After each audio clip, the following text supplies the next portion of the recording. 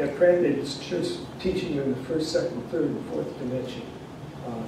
Values, color, shapes, textures, vanishing points, tension points. And how does one work with the other? What is the first dimension? Dot moving in space that makes a line. Is the line curvy? Is it hairy? Is it smooth? Is it made out of chrome? What is it? Second dimension is that line moving in space, which gives you a plane. And what kind of a plane is it?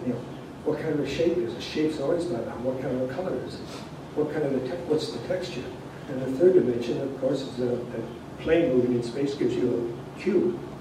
And that's got depth. It can be 100 miles deep. No, it can't. It's a piece of paper.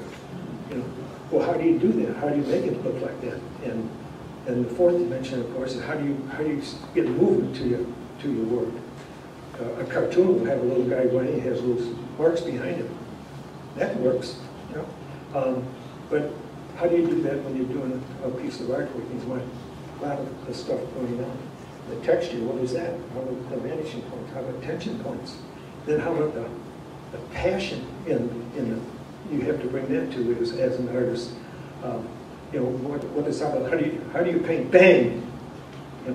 How do you paint a beautiful, quiet, sunny morning in the country? How about a beautiful girl? How about a double ugly guy? Everything is different. The shapes, the size, what kind of shapes? There's negative shape, positive shapes, and you've got to keep all that going. There's colors.